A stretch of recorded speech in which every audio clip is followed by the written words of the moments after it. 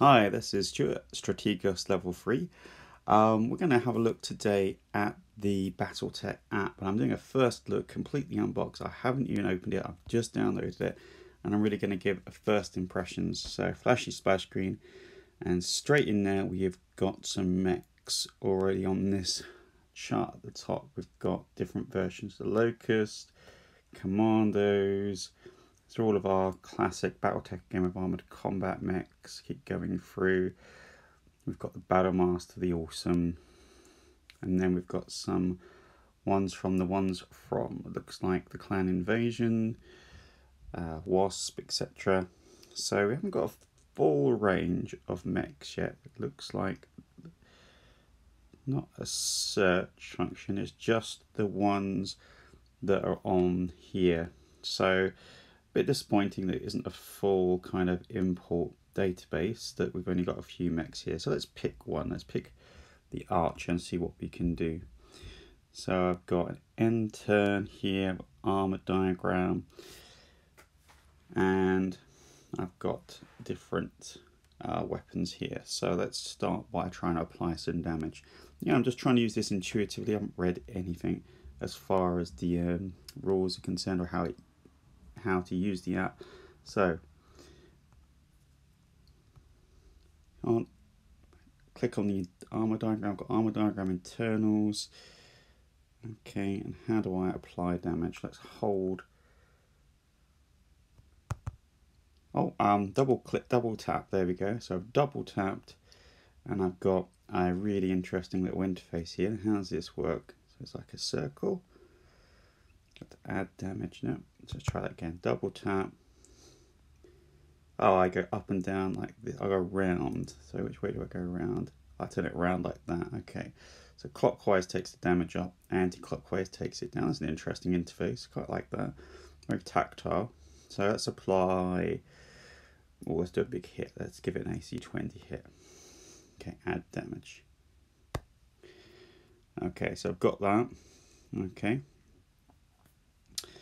And it's nice as well for saving space. You can flip between the internals and the damage again. So let's give it another big hit, and this time let's try and get to the internals. So I'm going to double tap there. I'm going to apply another 20 damage. Add damage. Right, so now I've gone through to the internals. And yeah, doesn't do anything automatically. As far as the roles like Flex does, because Flex is another system where it does it automatically, so it's very much just a gameplay aid. So I'm going to apply a gyro hit. There you go. So that's just allows me to tap the gyro there, or untap it there, to say that's damage. That's nice and easy. I can see other locations just by clicking on them. So every time I click on one, it brings up the damage, so I can't easily see all the criticals at once. So I've got this in landscape mode as well. So let's see what happens over here at the warrior data. I'm guessing very simply I can put in a name of a pilot. That's nice and easy. Or I can add some cards. So these are the cards, I guess, from the set. Is only there we recognize clay. So that's an interesting one.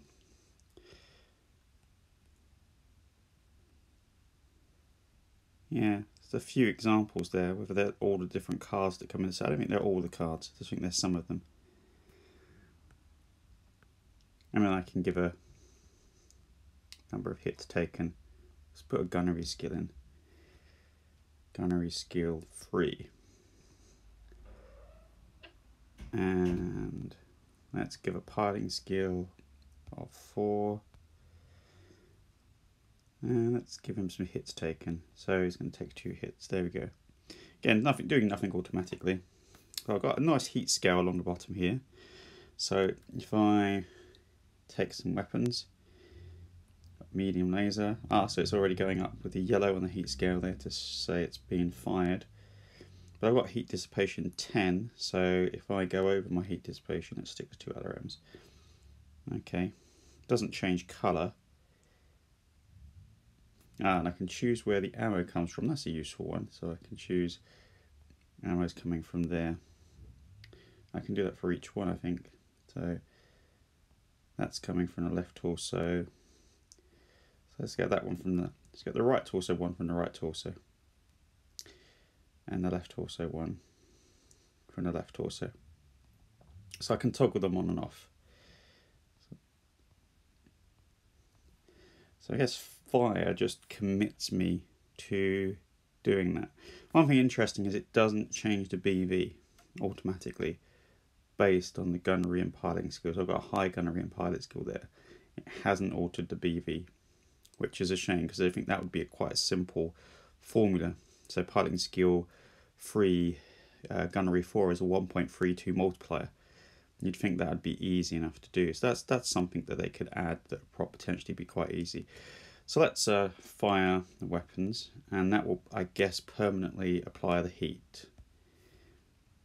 So there we go. I've heated up by 12 plus 6, 18. And then when it in turn, it will dissipate the heat, I'm guessing, because it's gone over the heat. So it's telling me what the heat effect is at this moment. That's interesting, really. It doesn't quite work. So if I'm guessing if I click end turn, it will just decrease heat. End turn, decreasing heat for max. Yeah, that's it. It does the heat dissipation at the end there. Okay. Not sure if that always works. Let's just fire everything. So that's just heated me up by 12, 18, 24 from where I was before, and then it's just end of turn, confirm, and it goes down. So it does go over the 30. It doesn't show it. It does go over the 30 and go back down again. So that works. And if I do end turn with firing no weapons, it should drop me down by 10. The only thing it doesn't have though is walking or running. So let's just call off. I'm going to end turn. There we go. It calls off, calls off, calls off. Okay, we're back to 0. So can I click on walking to say I'm walking? Yes, so I can actually click on walking or click on running. Not sure about jumping. We'll have a look at a jump mech in a minute and see if we can choose the number of hexes it jumps. So what does it do? So far it tracks damage, allows you to put criticals on the location, allows you to add damage taken by the pilot and put in gunnery skill, piloting skill, and then name. It allows you to select weapons to fire and press fire just to get the heat effects, and to click on the walking or running tab to change the heat applied from that 1 point for walking, 2 points of running. You've got a undo last damage, so if you make that inevitable mistake, like it's fired on the wrong mech or that weapon's been destroyed, you can undo the last damage. Reset back to factory default. There we go. Let's pick a jumping mech, a Phoenix Hawk. Let's try the jumping thing. If I click on jump, what will happen? Jump. Well, that's a bug, I think, because I've clicked on jumping.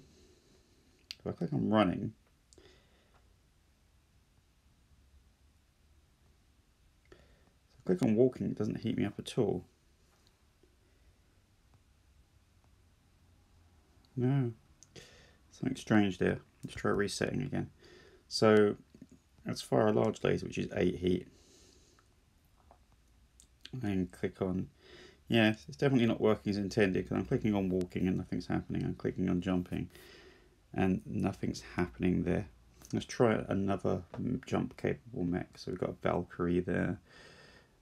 Same thing. If I click on the LRM 10. Now I click on walking. Oh, something really weird's happened there. So I've gone from 4 heat to 2.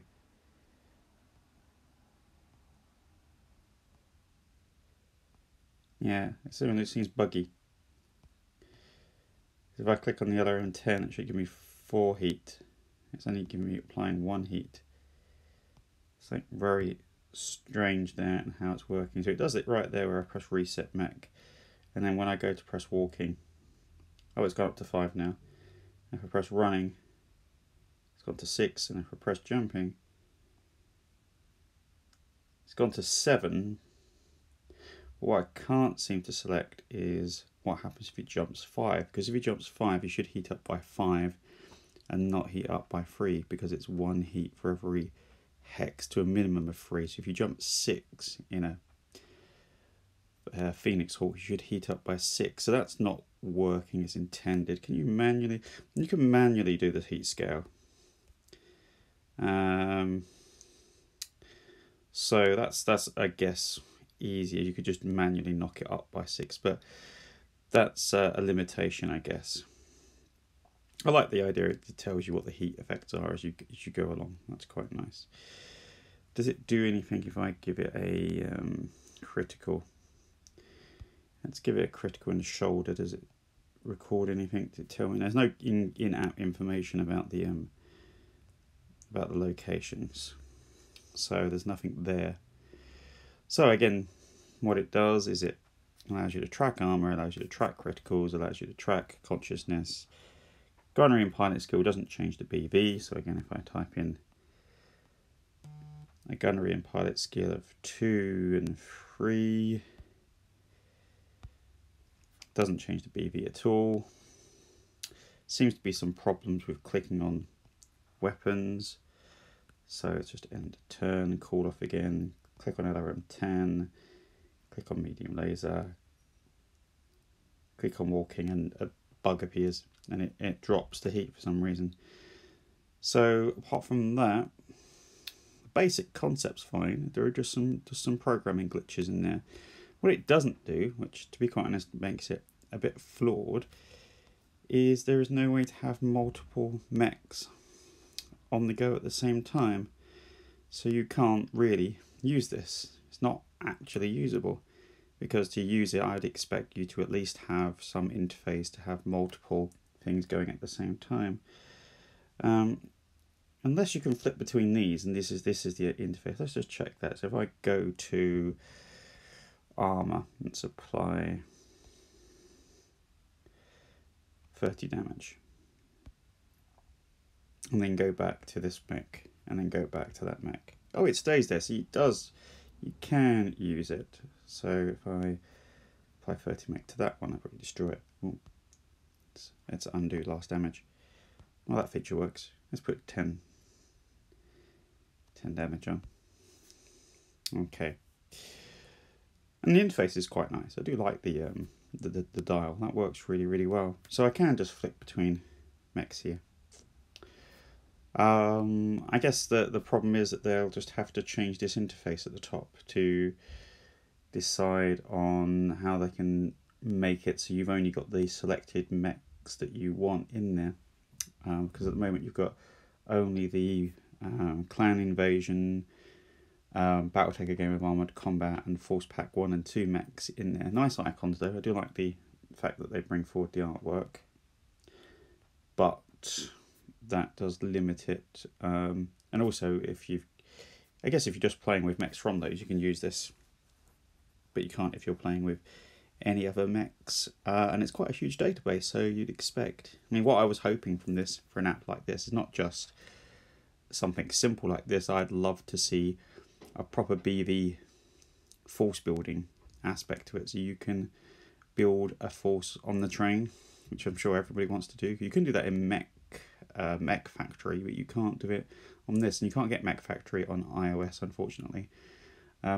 Only on Android, and at the moment this is only on iPad. And I'd see that this would be would possibly be an interface that would work on a good size phone. It's not a very unwieldy interface. Let's see what happens if I change the aspect. I don't know if anything happens if I change this. I'm going to turn it over. Now there's no rotation. So it's stuck in that format, which is fine because it works. So overall, first impressions, a good start.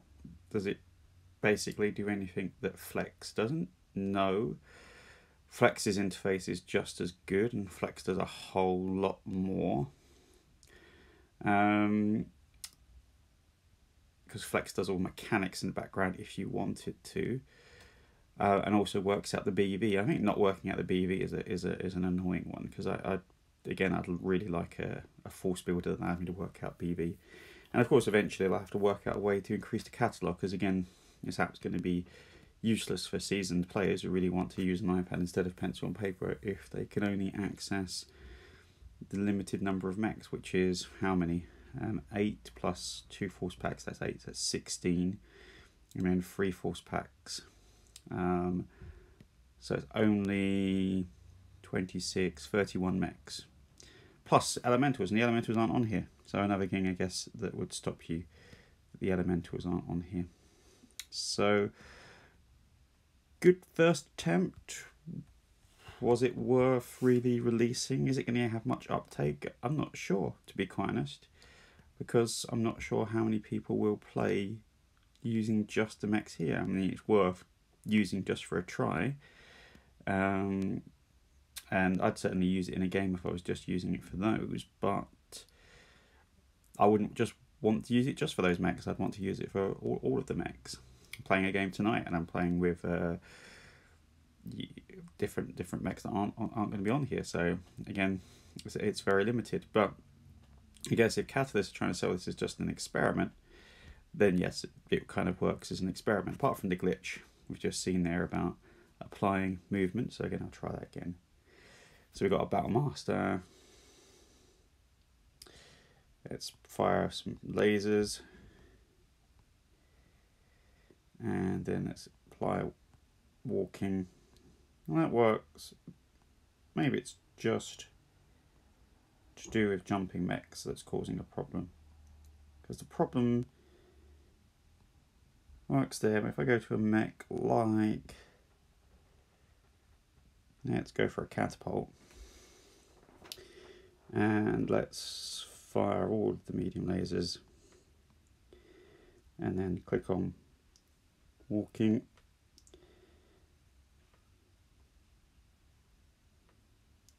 So already that's gone wrong. Every time I click on walking, it's reduced to heat. So it's not recording the heat correctly, because I should have 12 heat there and it's showing 10. So let's just reproduce that error again. So I click on 4 medium lasers, and it's not recording them correctly. So let's reset the Mac and try and do it again. 1, 2, 3, 4, 12. 12 heat, click on walking, goes up to 13, take walking off, goes down to 12. So it seems to work sometimes and not others. I'm not entirely sure what's going on there. Of course, the problem is if you reset Mac, you're going to reset everything. I guess you can manually adjust it, but there's some coding glitch going on there. So running increases it by 2, take a medium laser off, put the medium laser back on, put walking on. Yeah, it's just sometimes it seems to be messing up. Well, I'll call that the end of that. So a couple of little glitches, and I think just limitations at the moment in what it can do, but what it's set out to do, it's done well. We like the interface, like the layout. It's easy to see. It's very tactile, to easily add and take away damage. I haven't tried taking away damage. There you go. So if we can add 20 damage, and then realize I need to take some away. So repair 10 of that. There you go. So that's nice and simple. And does it carry over? I'm sure it does. So if I put 20, how much have I got there? So if I put 20 damage on it now, just 24, there we go. Oh, add damage. So